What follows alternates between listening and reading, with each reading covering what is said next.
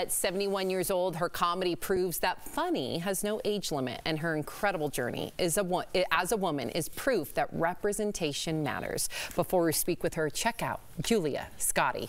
So in case you didn't know it, I should tell you that I'm transgender.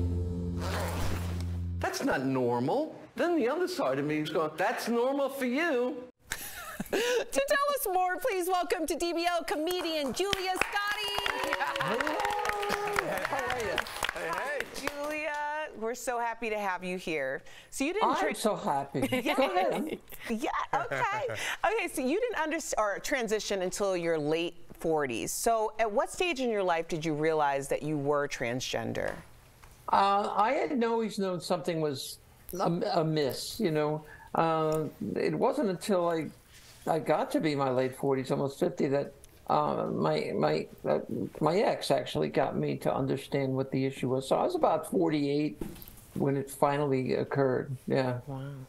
I love it. You know, I'm sitting here and I just see you at these comedy clubs. I remember Catch a Rising Star. I was in Rhode Island for a little while, so I've hit those clubs. So shout out. Right. I love my stand-up comics. So I have to ask you, you've been married twice. You have kids. How did your family respond to you coming out as a trans woman? You know, surprisingly, not that well. I didn't see you going there. Okay. I don't know what they were. No, I was actually separated when I came out to my ex, but I had to tell her because the kids were involved. You know, and I do a joke in my act about taking her out for dinner to tell her, and she said, "We have to talk," and she says, "Is it another woman?" And I went, "Well, kind of." Yeah. That's a good bit. All right, The Daily Show still doesn't have a host, and you would like to be considered. So let's have a little fun. We're going to throw some hot topics at you, and you can weigh in. So my take is usually political. Do any of the Republican candidates have what it takes to beat Donald Trump? What are your thoughts? I don't know. Are any of the Mussolinis running? Because that's about the only one I think they could put. No one wants to stand up to this guy. I'd run against him. You know, I'd tell him where he's at. I thought Christie would have been the only one, but you know, I'm from Jersey. He's from Jersey, so those two know each other. They ought to just have a cage match. Just lock them up and let them duke it out.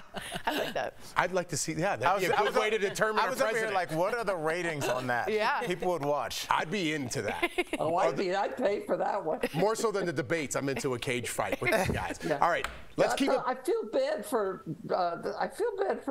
What's his name from Florida? The DeSantis. DeSantis. Yeah. What a doofus! Oh my God, what a doofus!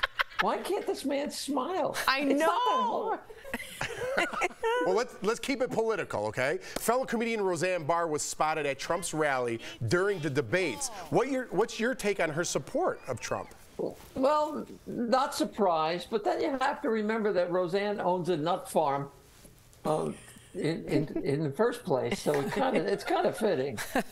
She does. A legit nut farm. Oh, all right. She owns a macadamia farm in Hawaii, I think. Yeah. That's hilarious. Julia, let me ask you, just so you can tell our audience, where can we see you on stage next?